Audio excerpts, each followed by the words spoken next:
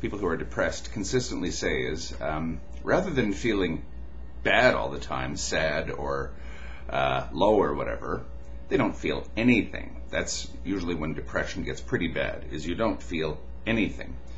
You could go through a terribly sad experience.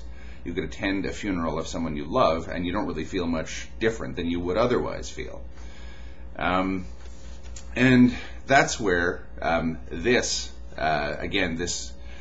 asymmetry argument that Benatar has come up with fails, because the fact is, in depression, you feel about as bad as it's possible for a human being to feel, but you can't actually feel these.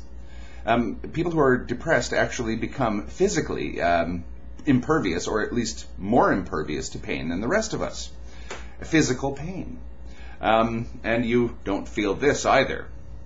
So it's not so much that these are imbalanced in depression. The early stages are you just feel this, but after a while this goes off the map as well.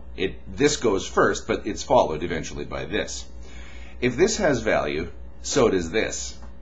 And if this has value, so does this. The real absence of value is when you don't have any of these. That's severe depression. And that's something that Benatar simply doesn't take into consideration in his, I would say, almost infantilely simplistic depiction of the split between the positive and the negative in terms of human emotions and human feelings. Happiness, sadness, joy, sorrow, pain, pleasure, etc. Far, far, far too simplistic, and possibly an indication of a depressed mind, but I don't know.